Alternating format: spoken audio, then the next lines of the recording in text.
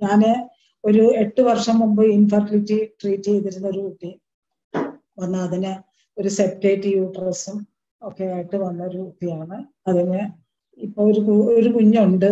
അത് കഴിഞ്ഞ് ഇപ്പൊ ഈ കോവിഡ് തുടങ്ങിയപ്പോഴത്തേക്ക് അന്ന് ഞാൻ ട്രീറ്റ് ചെയ്തത് അതിന് സോറിയാസിസും ഇറഗുലർ പീരീഡും ഉണ്ടായിരുന്ന ഒരു കുട്ടിയായിരുന്നു. ആ ട്രീറ്റ്മെന്റിൽ സോറിയാസിസ് കംപ്ലീറ്റ് ആയിട്ട് മാറിയതായിരുന്നു. പക്ഷെ ഇപ്പൊ ഈ വാക്സിനേഷൻ കഴിഞ്ഞപ്പോഴത്തേക്കും ആ സോറിയാസിസ് തിരിച്ചു വന്നു. ഒരു കുട്ടിക്ക് ഒരു 7 വയസ്സുണ്ട്. ഇപ്പം സോറിയാസിസ് തിരിച്ചു വന്നു. അതിന്റെ കൈയും കാലും എല്ലാം ഇറപ്ഷൻസ് ഒക്കെ ആയിട്ടാണ് എൻ്റെ അടുത്ത് വന്നത്. ഞാൻ അവർക്ക് കൊടുത്തത് കുറച്ച് ഇച്ചിനേഷ്യ ടിഞ്ചർ ഉപയോഗിക്കാത്തവരോട് സോറി, ഞാൻ ഉപയോഗിക്കുന്നതുകൊണ്ട് ഞാൻ കൊടുത്തത് ഇച്ചിനേഷ്യ ടിഞ്ചർ TDS ആയിട്ട് കൊടുത്ത്, പിന്നെ തൂജ 30. വാക്സിനേഷന്റെ ആഫ്റ്റർ എഫക്റ്റ് ആണോ കോവിഡിന്റെ ആഫ്റ്റർ എഫക്റ്റ് ആണോ അറിയുന്നില്ല. എന്തായാലും വാക്സിനേഷനും എടുത്തു. അത് കഴിഞ്ഞപ്പോൾ കോവിഡും വന്നു. അത് കഴിഞ്ഞപ്പോഴാണ് ഈ കുട്ടിക്ക് ആ സോറിയാസിസ് രണ്ടാമത് തിരിച്ചു വന്നത്. ഞാൻ കൊടുത്തത് തൂജ 200 വീക്കിലി വൺസ് കൊടുത്ത്, ഇച്ചിനേഷ്യ ടിഞ്ചറും സരസപ്പാഡിലെ ടിഞ്ചറും കൊടുത്തു. അത് കഴിഞ്ഞ് കാലിമോറും ബൈക്കോ 20 കൊണ്ട് അത് കംപ്ലീറ്റ് ആയിട്ട് എന്തായാലും ഒരു 2 മാസം കൊണ്ട് അത് കംപ്ലീറ്റ് ആയിട്ട് തന്നെ അങ്ങ് മാറി. അതാണ് എൻ്റെ ഒരു അനുഭവം. ഇനി ഒരു ഗ്ലൂക്കോഡെർമിക്ക് ട്രീറ്റ് ചെയ്തുകൊണ്ടിരുന്നതാണ് ഞാൻ. വളരെ ബെറ്റർ ആയിരുന്ന ഒരു പേഷ്യൻ്റ് ആയിരുന്നു. എല്ലാം മാർക്കെല്ലാം കുറഞ്ഞ് ബ്ലാക്ക് സ്പോട്ടൊക്കെ വന്ന് വളരെ ബെറ്റർ ആയിരുന്ന ഒരു പേഷ്യൻറ്റിന് ഈ വാക്സിനേഷൻ കഴിഞ്ഞപ്പോൾ അത് 2 വാക്സിൻ കഴിഞ്ഞു ബൂസ്റ്ററും കഴിഞ്ഞപ്പോഴത്തേക്ക് നല്ല ഇംപ്രൂവ്മെന്റിൽ ഇങ്ങനെ വന്നിരുന്ന ഒരു പേഷ്യൻ്റ് ആയിരുന്നു. അത് പെട്ടെന്ന് അത് കൂടാൻ തുടങ്ങി. എനിക്കും ഭയങ്കര സങ്കടമായി. അപ്പൊ ഞാൻ വേറെ പർട്ടിക്കുലർ സിംറ്റംസ് ഒന്നുമില്ല അയാൾക്ക്. ആ വിറ്റിലിഗോ കൈയുടെ അറ്റത്തും ഇതെല്ലാം നല്ല കൈയുടെ ഈ 2 സൈഡിലും മുട്ടിന്റെ അവിടെ നെറ്റിയിലും കണ്ണിന് ചുറ്റും ഒക്കെ ഉണ്ടായിരുന്നത്.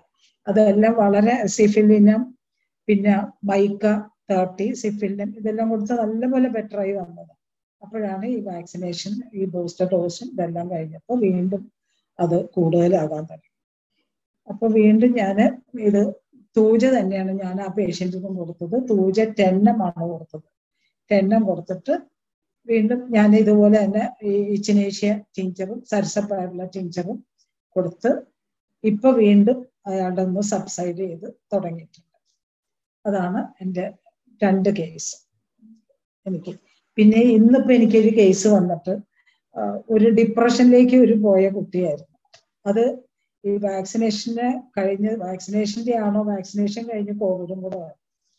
അപ്പൊ എനിക്ക് ഹരിഹരൻ ഡോക്ടർ എന്നെ ആ സമയത്ത് വിളിച്ചിട്ടുണ്ടായിരുന്നു. അപ്പൊ ഞാൻ ഡോക്ടറോട് ആ കുട്ടിയുടെ സിംറ്റംസ് എല്ലാം പറഞ്ഞു. അപ്പൊ ഇതിപ്പോ കോവിഡിന്റെ ആഫ്റ്റർ എഫക്റ്റ് ആണോ, എന്തായാലും ഡോക്ടർ എനിക്ക് പറഞ്ഞ ആ കുട്ടിയുടെ സിംറ്റംസ് ഒക്കെ വെച്ചിട്ട് ഓറം മെറ്റ് 0/3 കൊടുക്കാൻ പറഞ്ഞു. ഒരു 5 കുറച്ച് ദിവസം കൊണ്ട് തന്നെ വളരെ വൈബ്രന്റ് ആയിട്ടുള്ള വളരെ ആക്റ്റീവ്ലി ആർട്ടിസ്റ്റിക് ആയിട്ടുള്ള വളരെ നല്ലൊരു കുട്ടിയായിരുന്നു. ഇതെല്ലാം പോയി ഇപ്പൊ കൂടെ ഭയങ്കര ഡിപ്രസ്ഡ് ആയിട്ട് എൻ്റെ ഫ്രണ്ടിൽ ഇരുന്ന് തന്നെ അങ്ങ് കരിയുമായിരുന്നു. അപ്പൊ ഞാൻ ആ സമയത്ത് ഡോക്ടർ ഹരിഹരൻ വിളിച്ചത്. അപ്പൊ ഈ സിംറ്റംസ് എല്ലാം പറഞ്ഞു കഴിഞ്ഞപ്പോ ഡോക്ടർ എൻ്റെ അടുത്ത് പറഞ്ഞ് ഓറമെറ്റ് 0/3 കൊടുത്ത് വിട്ടിട്ടുണ്ട്, വേറെ ഒന്നും കൊടുത്തില്ല. അതിന്റെ റിസൾട്ട് ഇനി വരുമ്പോൾ ഞാൻ പറയാം. എൻ്റെ ഇത് ഞാൻ നോക്കിയപ്പോൾ ഒരു പഴയ കേസാണ്. ഇത് എൻ്റെ ഒരു നെയ്ബർ ഒരു കുട്ടിയുടെ കേസാണ്. അതിന്റെ ലേറ്റ് മാരേജ് ആയിരുന്നു. ഒരു 37 വയസ്സായപ്പോഴായിരുന്നു കല്യാണം കഴിച്ചത്. ഇതിന്റെ അമ്മയും പേരൻസിനെ ഒക്കെ എനിക്ക് അറിയാവുന്നതാണ്. അമ്മയ്ക്കൊക്കെ ഏർലി മെനപ്പോസ് ആയതായിരുന്നു, തന്നെ ഏർലി മെനപ്പോസ് ആയത്. ഈ കുട്ടി വന്നപ്പോൾ മെനപ്പോസ് ആയില്ല, പക്ഷെ കല്യാണം കഴിഞ്ഞ് 2-3 വർഷമായി എന്നിട്ടും കൺസീവ് ആയില്ല. അപ്പൊ ഞാൻ ഈ കുട്ടിയുടെ FSH LH എല്ലാം ഒന്ന് ചെക്ക് ചെയ്തപ്പോ FSH 27, LH 17, അതൊക്കെ എല്ലാം ഹൈ ആയിട്ടുണ്ട്. പ്രൊലാക്റ്റിനും ഭയങ്കര ഹൈ ആണ്. അപ്പൊ എനിക്ക് എന്താ ചെയ്യേണ്ടതെന്ന് വെച്ചാൽ ഞാൻ ചെറുതിലെ തുടങ്ങി കാണേണ്ട ഒരു കുട്ടിയാണ്.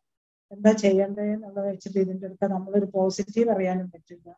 ബിക്കോസ് അമ്മ ഏർലി മെനപ്പോസ് ആയി. ഞാൻ എന്തായാലും ആ കുട്ടിക്ക് അന്ന് കൊടുത്തത് സോർണം ചെയ്യാം 2 ഡോസ് കൊടുത്ത്,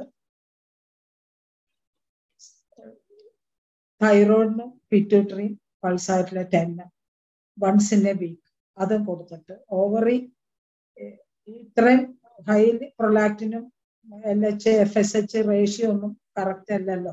അപ്പൊ ഓവറിൻ ഇൻസഫിഷ്യൻസി ഒക്കെ ഉണ്ട്. ഒന്ന് സ്കാൻ ചെയ്യാൻ പറഞ്ഞിട്ടും ഒന്ന് ചെയ്യാൻ പറഞ്ഞിട്ട് അതിനുള്ള അത് കൂട്ടാക്കണ്ട. എനിക്ക് കറക്റ്റ് ചെയ്തായിരുന്നു, എനിക്ക് ഇത്ര വയസ്സായി. അപ്പൊ അവര് അലോപ്പതിയൊക്കെ കഴിഞ്ഞിട്ട് വന്നതാണ്. ഇതാണ് ഞാൻ കൊടുത്തത്. എന്നിട്ട് ആ കുട്ടിക്ക് ലെസിറ്റിൻ 3x കണ്ടിന്യൂസ് ആയിട്ട് കൊടുത്തു. അതൊരു 3 നേരം വെച്ചിട്ട് കണ്ടിന്യൂസ് ആയിട്ട് കൊടുത്തു. അപ്പൊ ഹസ്ബൻഡിന്റെ നോക്കിയപ്പോ ഹസ്ബൻഡിന് കൗണ്ട് 2 മില്യൺ ആണ്. 2 മില്യൺ കൗണ്ട് ഉണ്ടായിരുന്നു അയാൾക്ക്. മോട്ടിലിറ്റിയും വളരെ കുറവ്. അയാളാണെങ്കിൽ എനിക്ക് അറിയാവുന്നൊരു പയ്യനായിരുന്നു. ഇവരുടെ ലവ് മാരേജുമാണ്. പിന്നെ വെള്ളം അടിച്ച് വല്ലാണ്ടൊക്കെ നടന്നിരുന്നൊരു പയ്യനാണ്. അപ്പൊ ഞാൻ അവന് കൊടുത്തത് മെഡോറിനും 10 മെഡോറിനും കഴിഞ്ഞിട്ട് നക്സോമിക്ക് കൊടുത്തിട്ടുണ്ട്. എന്തായാലും ദൈവാനുഗ്രഹം കൊണ്ട് ആ കുട്ടിയുടെ ഒരു 5 മാസത്തെ ട്രീറ്റ്മെന്റ് കഴിഞ്ഞപ്പോഴത്തേക്കും അത് കൺസീവ് ആയി. തൈറോയിഡിനും പിറ്റ്യൂട്ടറിയും പൾസാറ്ററിയുമാണ് അതിന് കൂടുതൽ റിപ്പീറ്റഡ് ആയിട്ട് വീക്കിലി വൺസ് ഞാൻ കൊടുത്തിട്ടുണ്ട്. ഏജും അമ്മയുടെ മെനപ്പോസും ഇതെല്ലാം കൂടെ ചേർത്തിട്ടാണ് കൊടുത്തത്. അങ്ങനെ എനിക്കൊരു അനുഭവം ഉണ്ടായി. 40ാമത്തെ വയസ്സിൽ ആ കുട്ടി എന്തായാലും ഒരു കുട്ടിയേ ഉള്ളൂ. ഇപ്പോഴും ആ കുഞ്ഞിനെ കൊണ്ട് എൻ്റെ അടുത്ത് വരാറുണ്ട്. ഓക്കെ. അപ്പൊ നമ്മുടെ അടുത്ത് വന്ന് പറയുമല്ലോ, ഹസ്ബൻഡിന് എന്നെ ഇഷ്ടമില്ല, ഹസ്ബൻഡ് എന്നെ നെഗ്ലക്ട് ചെയ്യണോ എന്നൊക്കെ പറയുമല്ലോ. അതിന് ഒരൊറ്റ മെഡിസിനേ ഉള്ളൂ, സ്ട്രാമോണിയം. ഇതില് പതക്കിന്റെ റെപ്പറേറ്ററിയിൽ ട്രൈ ചെയ്ത് നോക്കണം. അതുപോലെ ഭർത്താവ്, എനിക്കിപ്പോ ഈ ഇടയ്ക്ക് ഒരു കേസ് ഇതുപോലെ തന്നെ വന്നിട്ട് വൈഫ് എന്നെ ഒട്ടും കെയർ ചെയ്യുന്നില്ല, വൈഫിനെ വിശ്വസിക്കാൻ പറ്റില്ല. മറ്റ് സിംറ്റംസ് ഒക്കെ ഇരിക്കട്ടെ, ഇതിങ്ങനെ ഒരു സ്ട്രെസ് ചെയ്ത് പറയുന്ന പേഷ്യന്റിന് സ്ട്രാമോണിയമാണ്. വൈഫ് ഫെയ്ത്ത്ലെസ് എന്ന് പറയുന്നിടത്ത് സ്ട്രാമോണിയം, ഹസ്ബൻഡ് നെഗ്ലക്റ്റിംഗ് വൈഫ്, അത് സ്ട്രാമോണിയം. ഇനി ഒരു കേസ് പറയാം. ഇതും ഒരു 40 വയസ്സുള്ള ഒരു സെയിൽസ്മാൻ ആയിരുന്നു. അത് എൻ്റെ നെയ്ബർ തന്നെയാണ്. ഇവരുടെ വീട്ടില് 4 ബോയ്സും ഒരു ഗേളും ഉണ്ട്. ഇതെല്ലാം ഈ 3 ആണുങ്ങളും, ഒരാൾക്ക് പോളിയോ വന്ന്, ഒരാൾക്ക് ഡൗൺ സിൻഡ്രോം വന്ന്, എല്ലാം ഒരു അബ്നോർമൽ ആയിട്ടുള്ള ഒരു ഫാമിലിയാണ്. അപ്പൊ ഇതിൽ ഇയാൾ മാത്രം കല്യാണം കഴിച്ചിട്ടുണ്ട്. അത് കല്യാണം കഴിച്ച് അതൊരു കുട്ടി വേണം വെച്ച് ഇത് വന്ന് കൗണ്ട് നോക്കിയപ്പോൾ 2 മില്യൺ, അത് തന്നെ ആക്റ്റീവ്ലി മോട്ടൈൽ 0.4%. അപ്പൊ ഇത്രയും ഡൗൺ സിൻഡ്രോമും പോളിയോ വന്ന കേസും എല്ലാം ഒരു അബ്നോർമൽ ആയിട്ടുള്ള ഫാമിലി ബാക്ക്ഗ്രൗണ്ട് വെച്ചുകൊണ്ട് ഞാൻ ആകെ കൊടുത്തത് സിഫിലിനും വണ്ണം.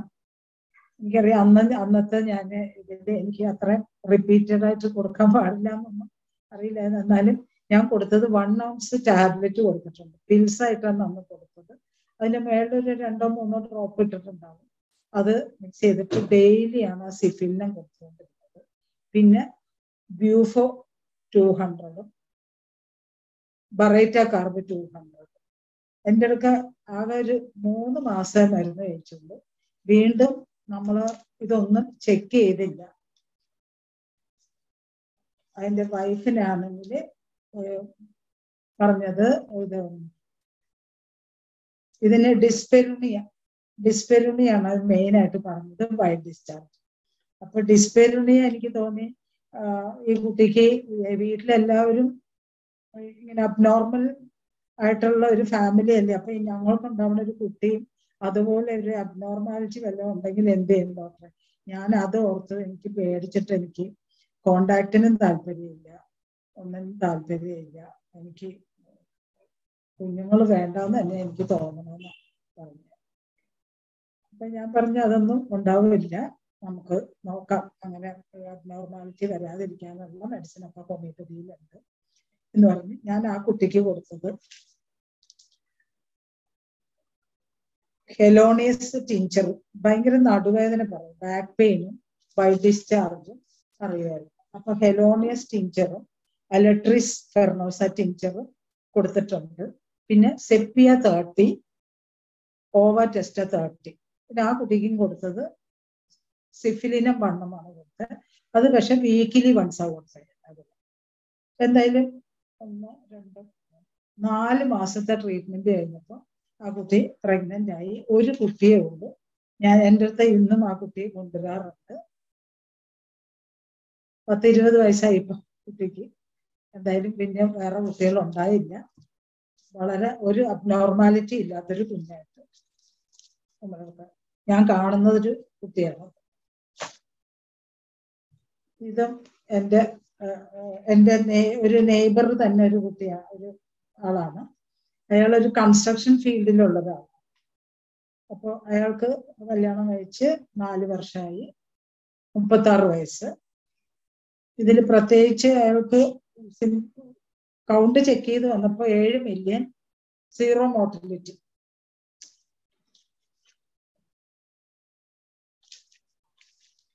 ഞാൻ അന്ന് കൊടുത്തത് വേറെ സിംറ്റംസ് ഒന്നും കോൺസ്റ്റിറ്റ്യൂഷൻ എടുക്കാനൊന്നുമുള്ള ക്ഷമയില്ല, നമ്മളടുത്ത് ഇരിക്കുന്നുമില്ല.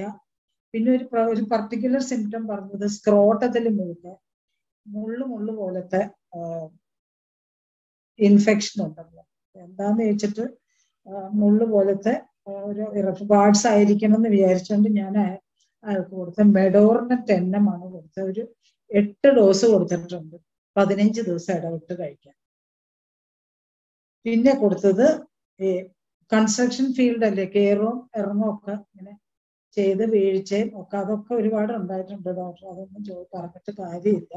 പിന്നെ കുറേശ്ശെ വെള്ളം അടിക്കും, അങ്ങനെ ഓരോ കാര്യങ്ങളൊക്കെ പറഞ്ഞ് ഞാൻ കൊടുത്തത് കണ്ടിന്യൂസ് ആയിട്ട് thuja 0/3, മെഡോർമൻ 10 once in 15 days 8 dose, പിന്നെ തൂജ 0/3 കാർഡസ് ടിഞ്ചറുമാണ് കൊടുത്തത്. എന്തുകൊണ്ടാണ് കാർഡസ് ടിഞ്ചർ കൊടുത്തത് എനിക്ക് ഓർമ്മയില്ല. എന്തായാലും അവരുടെ പെട്ടെന്ന് തന്നെ എനിക്ക് തോന്നുന്ന ഒരു മാർച്ചിൽ വന്ന് ജൂൺ ആയപ്പോഴത്തേക്കും കൺസീവ് ആയി. ഇവരെയൊക്കെ ഞാൻ ഇപ്പൊ നിത്യം കാണുന്നവരാണ്. പിന്നെ അതിന്റെ വൈഫിനാണെങ്കിൽ ആന്റിസ്പം ആന്റിബോഡി ചെക്ക് ചെയ്യാൻ പറഞ്ഞു, അത് കൂടുതലുണ്ടായിരുന്നു. പ്രൊലാക്റ്റിന് ഭയങ്കര ഹൈ ആയിരുന്നു. ആ കുട്ടിക്ക് കൊടുത്തത് ബോറാക്സ് 3x, പിറ്റ്യൂട്ടറി 10, പിന്നെ യൂപിയോൺ 200 അതാണ് കൊടുത്തത്. പിന്നെ വൈബേറിനും ക്രോണിഫോളിയം ടിഞ്ചറുമാണ്. എന്തായാലും ഒരു 4-5 മാസത്തെ ട്രീറ്റ്മെന്റ് കഴിഞ്ഞപ്പോഴത്തേക്കും അവര് കൺസീവ്. ഇവരൊക്കെ ദിവസം ഞാൻ കാണുന്നവരാണ് ഇവരൊക്കെ.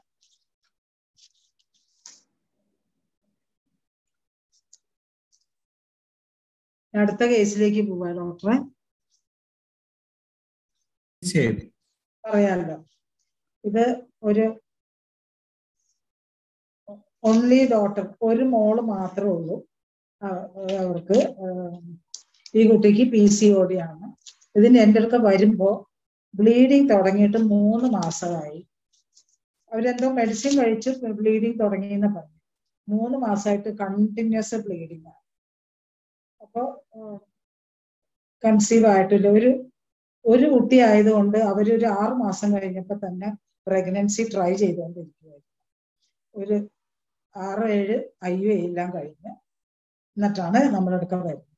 ഈ ബ്ലീഡിങ് വന്നപ്പോൾ ഞാൻ ആ കുട്ടിക്ക്, എനിക്ക് അന്നേരം കോൺസ്റ്റിറ്റ്യൂഷൻ തോന്നിട്ട് കൽക്കേരിയ കാർബ് 30 ഒറ്റ ഡോസാണ് കൊടുത്തത്. അത് ഏതൊരു സെമിനാറിന് പോകുമ്പോഴത്തേക്ക് ഒരു ഡോക്ടർ കൽക്കേരിയ കാർബ് റിപ്പീറ്റ് ചെയ്യരുത്, സിംഗിൾ ഡോസ് കൊടുത്താൽ ബ്ലീഡിങ് നിൽക്കുമെന്ന് പറഞ്ഞു. അത് അതുപോലെ തന്നെ കൽക്കേരിയ കാർബ് 30 ഒറ്റ ഡോസും കൊടുത്ത്. പിന്നെ ഈ ബ്ലീഡിങ്ങിന്റെ കൂടെ ആ കുട്ടി പറഞ്ഞിരുന്നത് പൈൽസും കൂടിയുണ്ട്, റെക്ടൽ ബ്ലീഡിങ്ങും റെക്ടത്തിന്റെ അവിടെ സിവിയർ ആയിട്ടുള്ള പെയിനും ഉണ്ട്. ഞാൻ അതിന് കൊടുത്തിരുന്നത് കൽക്കേരിയ കാർബ് 30 എറിജിറോൺ ടിഞ്ചറുമാണ്. എറിജിറോൺ ടിഞ്ചർ കൊടുത്ത് അത് കൺട്രോളായി. പിന്നെ അത് അടുത്ത ബ്ലീഡിങ് കൺട്രോളായി.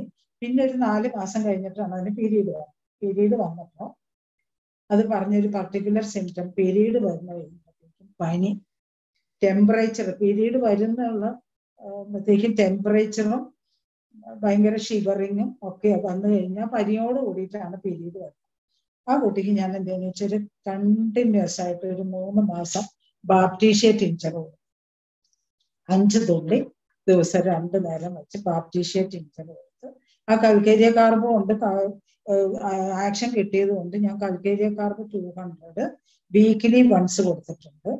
അത് കഴിഞ്ഞ് കൊടുത്തത് തൈറോയിഡിനും 10 2 ഡോസ് കൊടുത്തിട്ട് ലെസിത്തിൻ 3x കണ്ടിന്യൂസ് ആയിട്ട്. അതോടുകൂടി ആ ബ്ലീഡിങ്ങിന്റെ ആ PCOD ബ്ലീഡിങ്ങിന്റെയും ഒന്നും ഉണ്ടായില്ല. ഉടനെ കൺസീവ് ആയി. ഒരു മോളേ ഉള്ളൂ. അത് എൻ്റെ അടുക്ക വരുന്നത്. അതിന്റെ ഹസ്ബൻഡ് ആണെങ്കിൽ മെയിലിങ് വല്ലാതെ, അയാൾക്കും എപ്പോഴും ടെമ്പറേച്ചർ വരും, ചുമ വരും, അങ്ങനെ ഒരു കണ്ടീഷനാണ് പറഞ്ഞത്. കൗണ്ടും വളരെ കുറവാണ്. അയാൾക്ക് കൊടുത്തത് വേറെ ഡീറ്റെയിൽ ആയിട്ട് സ്റ്റഡി ചെയ്യാനൊന്നും അവർ നിന്നില്ല. കാരണം കുറേ ട്രീറ്റ്മെന്റ് ചെയ്തിട്ട് IUI ഒക്കെ കുറേ ചെയ്ത് ഫ്രസ്ട്രേറ്റഡ് ആയിട്ടാണ് വന്നത്. അവരുടെ ഒരു റിലേറ്റീവ് ആണ് എൻ്റെ അടുത്ത് കൊണ്ടുവന്നത്. ഞാൻ ആ പയ്യന് കൊടുത്തൊരു ട്യൂബർക്കുലം വണ്ണം തുടങ്ങിയിട്ട് 50 cm വരെ കൊടുത്തു. അയഡൻ 30 ആണ് മാത്രമേ കൊടുത്തിട്ടുള്ളൂ. അവർക്കും ഒരു മോളേ ഉള്ളൂ. ഇതൊരു കേസ്. മാരീഡ് 5 വർഷം. ലവ് മാരേജ് ആണ്, ഇന്റർകാസ്റ്റ് മാരേജും കൂടിയാണ്. അപ്പോൾ ഈ കുട്ടി കല്യാണം കഴിച്ചു 5 വർഷമായി. സിവിയർ വന്നത് കുട്ടികളില്ല. പിന്നെ ഇതൊക്കെ നമ്മൾ സങ്കടപ്പെട്ടൊക്കെയാണ് വരുന്നത്. അപ്പോൾ ഈ ലവ് മാരേജ് വീട്ടിൽ നിന്ന് സപ്പോർട്ടില്ല, ഒരിടത്തൊന്നും സപ്പോർട്ടില്ല. ഇവിടെ എൻ്റെ അടുക്ക ഒരു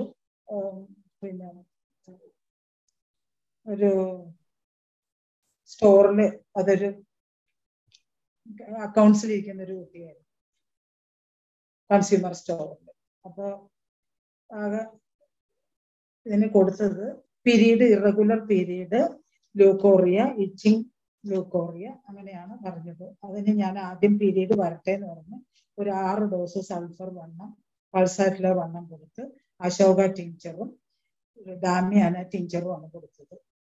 സിംസിഫുക കൂടെ കൊടുത്തത്. സിംസിഫുക പീരീഡ് വരുമ്പോഴൊക്കെ ഇറഗുലർ പീരീഡും പെയിൻഫുൾ ഇച്ചിങ് ലൂക്കോറിയ പറഞ്ഞ് സിംസിഫുക 30 ആണ് കൊടുത്തത്.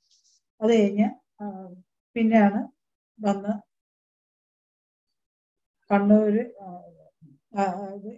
ഇത് കഴിഞ്ഞ് ആ കുട്ടിക്ക് പീരീഡ് വന്ന് അത് കഴിഞ്ഞ് നെക്സ്റ്റ് ഞാൻ കൊടുത്തത് നാട്രമൂർ 10 ആണ് കൊടുത്തത്. നാട്രമൂർ 10 കൊടുത്ത് ഒരു ഫോളിക്കുലർ സ്റ്റഡി ചെയ്തപ്പോൾ അതിന്റെ എൻഡോമെട്രിയൽ തിക്നെസ് 3 ആണ് ഉണ്ടായിരുന്നത്.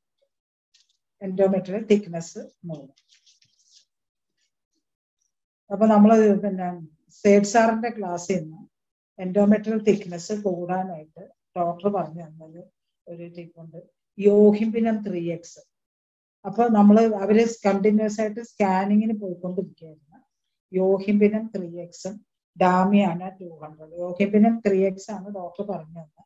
ഞാൻ ഡാമിയാന കൊടുക്കുമായിരുന്നു. അത് ഡാമിയാന 200 കൊടുത്തു. എന്തായാലും ഒത്തിരി നാട്രമൂറിന്റെ ആക്ഷൻ ആയിരിക്കണം, യോഹിംബിനും കൂടെ ചേർന്ന് എന്തായാലും ഒരു 2 മാസം എനിക്ക് കൊടുക്കേണ്ടി വന്നത്. ആ കുട്ടി കൺസീവ് ആയി. കുറച്ച് ഞാനിങ്ങനെ ഇതിങ്ങനെ നോക്കുമ്പോഴേ ഹൈ പ്രൊലാക്റ്റിൻ വരുന്ന കേസുകളിൽ നമുക്ക് ഇത് കൊടുക്കാം കേട്ടോ. ബോറാക്സിനാണ് ആക്ഷൻ വരുന്നത്. ഹൈ പ്രൊലാക്റ്റിൻ ബോറാക്സിന് ആക്ഷൻ ഉണ്ട്. പിന്നെ അത് ബോറാക്സ് മെയിലുണ്ട്, ഇൻഡിഫറൻസ് ടു കോയിഷൻ, അതിന് ബോറാക്സ് നല്ല. പുരുഷന്മാരിലും പ്രൊലാക്റ്റിൻ കൂടും. പ്രൊലാക്റ്റിൻ കൂടിയിട്ട് ഈ ഇമ്പോർട്ടൻസി അവർക്ക് വരും. അപ്പൊ അവർക്കും ബോറാക്സ് തന്നെയാണ് അതിന് ആക്ഷൻ. ഞാൻ അങ്ങനെ കൊടുത്ത് ഒരു കേസ് എനിക്ക് സക്സസ് ആയിട്ടുണ്ട്.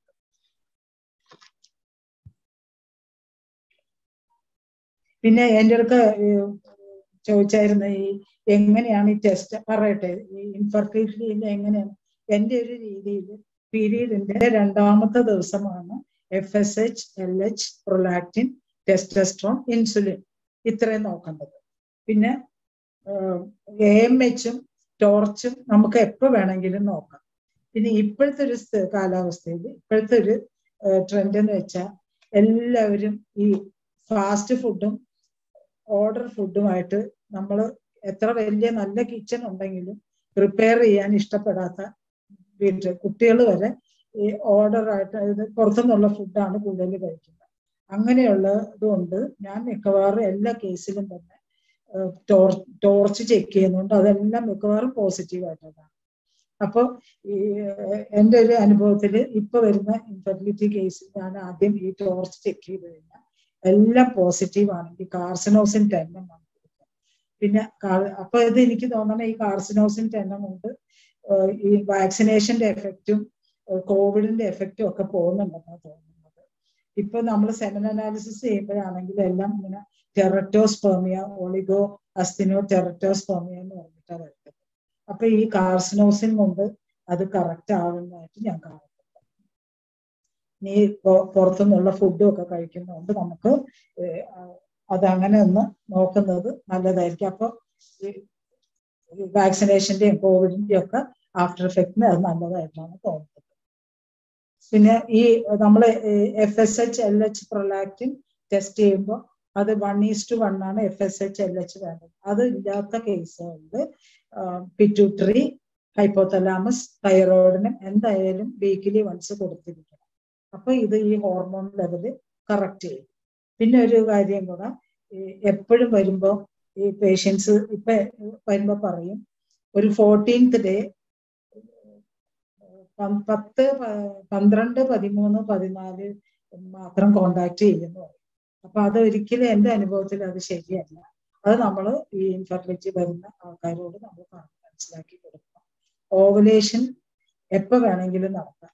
അതിനൊരു പർട്ടിക്കുലർ കാരണം അലോപ്പതി ട്രീറ്റ്മെന്റിൽ പോകുമ്പോൾ പീരീഡിന്റെ 2ാമത്തെ ദിവസമാണ് FSH, ഈ സൈഫിൻ ഫെർട്ടൈൽ, ഫെർട്ടോമിറ്റ് അതൊക്കെ കൊടുക്കുന്നത്. അത് കൊടുത്തു കഴിയുമ്പോൾ ഓട്ടോമാറ്റിക്കലി 12, 13, 14 ദിവസം ഓവുലേഷൻ ഉണ്ടാകും.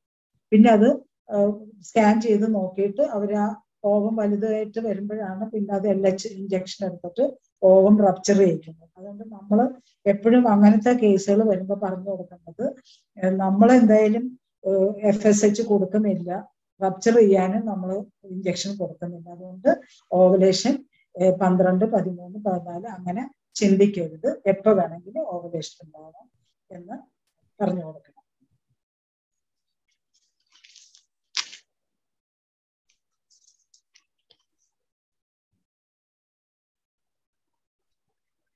പിന്നെ നമ്മൾ ഈ എൻജോയ്മെന്റ് ആബ്സെന്റ് നമ്മൾ കോണ്ടാക്ട് ചെയ്യുമ്പോൾ എൻജോയ്മെന്റ് ആബ്സെന്റ് എന്ന് പറയുന്ന കേസുകളിൽ ബെർബറിസ് വൾഗാരിസിന് നല്ല ആക്ഷൻ ഉണ്ട്. ബെർബറിസ് വൾഗാരിസ്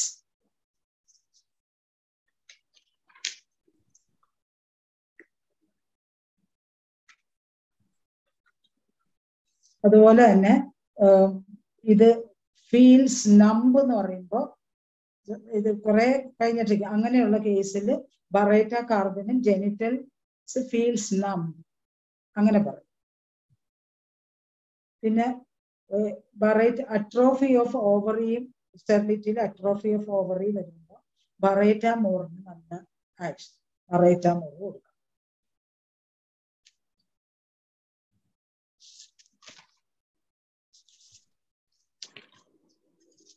പിന്നെ ഞാൻ വായിച്ചപ്പോ കിട്ടിയ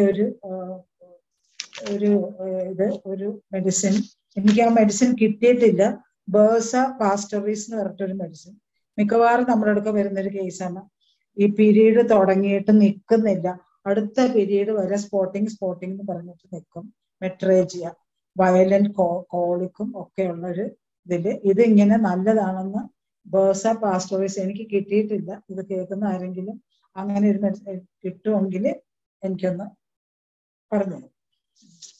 ഞാൻ ഓർഡർ ചെയ്തിട്ട് ഇതുവരെ എനിക്കത് കിട്ടിയിട്ടില്ല.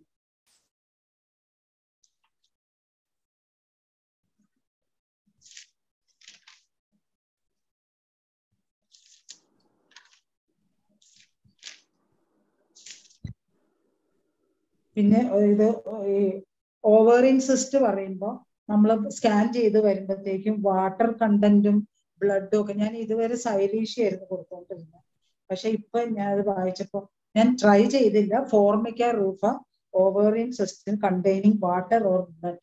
അപ്പൊ നമ്മൾ വാട്ടർ സിസ്റ്റ് എന്ന് പറഞ്ഞ് കാണില്ല, അപ്പൊ അതിന് ഇത് കൊടുക്കാം. പിന്നെ മെയിൻ ആയിട്ട് ഈ ഇൻഫെർട്ടിലിറ്റിയിൽ നമ്മൾ ചോദിക്കുമ്പോൾ സ്ത്രീകൾ പറയാറുണ്ട് ഡ്യൂറിങ് കോയിഷൻ വജൈന ഇൻസെൻസിബിൾ ആണ്. ഒന്നും തോന്നാറില്ല ഡോക്ടറെ, ഒന്നും തോന്നാറില്ല എന്ന് പറയും. അങ്ങനെയുള്ളവർക്ക് ഫെറമെറ്റ് കൊടുക്കാം. ഫെറമെറ്റിന് അങ്ങനത്തെ ഒരു ആക്ഷൻ. പിന്നെ ഈ നമ്മള് ഈ എന്താ പറയാ, ഈ ഹോം സിക്നെസ്സിന് നമ്മളെപ്പോഴും ക്യാപ്സിക്കമാണ് ചിന്തിക്കുക അല്ലെ. പക്ഷെ ഈ ഹോം സിക്നെസ് വിത്ത് സ്റ്റെറിലിറ്റി, അതും ഓവേറിയൻ അറ്റോണി ഒക്കെ വീട്ടിലിരിക്കുവാണെങ്കിൽ തന്നെ വീട്ടിലിരിക്കാത്ത പോലത്തെ ഒരു ഫീലിംഗ് പറയുകയാണെങ്കിൽ യൂപ്പറ്റോറിയം പർപ്പിന് നല്ല നല്ല ആക്ഷനുള്ള ഒരു മെഡിസിൻ യൂപ്പറ്റോറിയം പർപ്പ്. അത് നമ്മള് ഇതിലാണെങ്കിൽ മെയിൽ പേഷ്യന്റിലാണെങ്കിൽ അവർക്ക് ഇമ്പോർട്ടൻസിക്ക് കൊടുക്കാവുന്ന ഒരു മെഡിസിനാണ് യൂപ്പറ്റോറിയം പർപ്പ്. അപ്പൊ നമ്മൾ സ്ത്രീകളിൽ ഓവേറിയൻ കംപ്ലൈന്റും പിന്നെ വജൈന ആസിഫ് ബെറ്റ് ഇങ്ങനെ തോന്നുന്നു, വജൈന ഒന്നും അത് ഹോം സിക്ക് ആയിട്ടുള്ളതും ഒക്കെ ഉള്ള പേഷ്യന്റിന് ഇത് കൊടുക്കാം.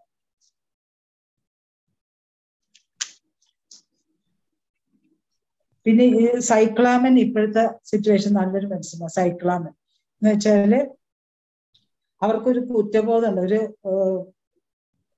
ഇങ്ങനെ വീട്ടിൽ നിന്നൊക്കെ ഓടിപ്പോയി കല്യാണം കഴിച്ചു അങ്ങനെയൊക്കെ പറയുമ്പോൾ കുറ്റബോധത്തോടു കൂടിയുള്ള ഒരു പേഷ്യന്റ് ആണെങ്കിൽ നമുക്ക് ഇത് സ്കാൻറ്റി മെൻസസും ഒക്കെ ഉള്ളതാണെങ്കിൽ അവർക്ക് സൈക്ലാമിൻ നല്ല, അതിന്റെ സൈക്ലാമിന്റെ ബാക്കി സിംറ്റംസ് തലവേദന ഒക്കെ ഉണ്ടെങ്കിൽ നമുക്കത് കൊടുക്കാം. പിന്നെ അതിൽ ഈ ഇതില് women's suppression of menses from dance, അതെനിക്കൊരു ആ സിംറ്റം എനിക്ക് ഇപ്പോഴാണ് കിട്ടിയത്. അത് ഓർ ബി ഹീറ്റഡ് സ്കാൻറ്റി മെൻസസ്. സൈക്ലാമിൻ ഞാൻ ഇങ്ങനെ മാത്രം ഞാൻ കൊടുത്തിട്ടുള്ളൂ, തലവേദനയ്ക്ക് കൊടുക്കും. പിന്നെ നമ്മൾ ഒരു ഇങ്ങനെ കുറ്റബോധം കൂടുതലുള്ളവർക്ക് കൊടുക്കും.